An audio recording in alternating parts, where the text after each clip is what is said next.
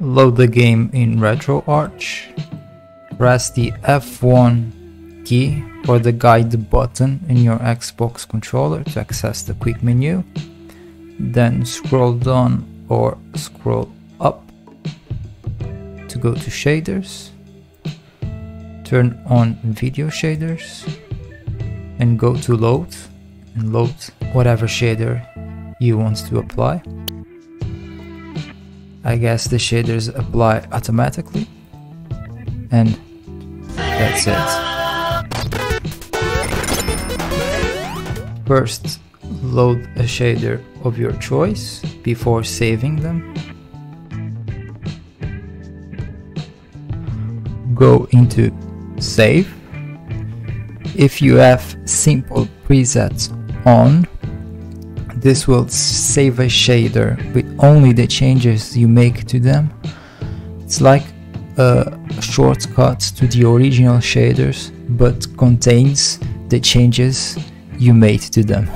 If you don't have simple presets on, it will save the entire shader. Save shader preset as. This will save a shader in the shader folder, and then you can load it manually. Name your shader.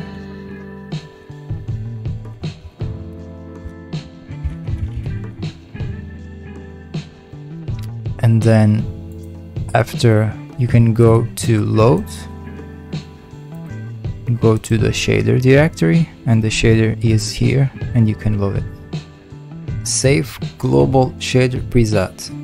This will save the shader, and every time you load the game in RetroArch, independent of what core you're using, it will load this shader when you start the game. So every game you play, independent of what system it is, it will always load with this shader.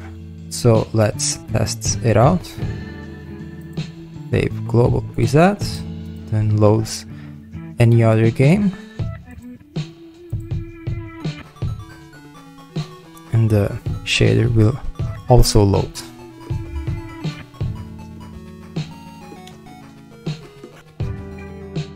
Save core preset.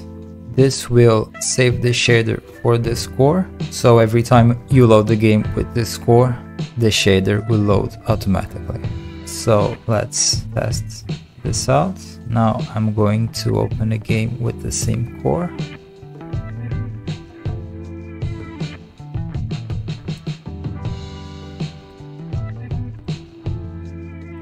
You can see that the shader has loaded automatically.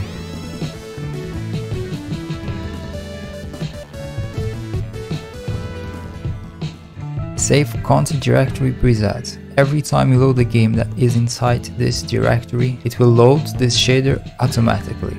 So if you have a game inside a folder, all of those games that are inside it will load with the shader that you saved, independent of what core you're using. So let's test it out. Save content directory. Now I'm going to load another game that's inside this same folder.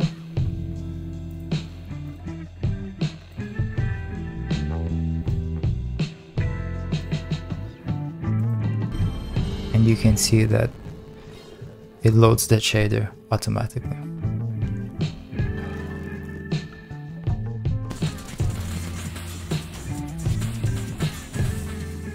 Save game presets. This is pretty much self-explanatory.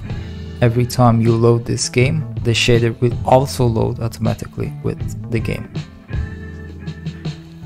And if you want to remove the shaders after saving, for example, a game preset or a global preset or a content directory preset, you can go back into directory and then go to remove, and here you can remove all of your shaders.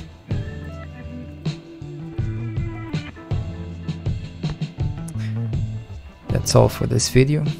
Thank you for watching and happy gaming.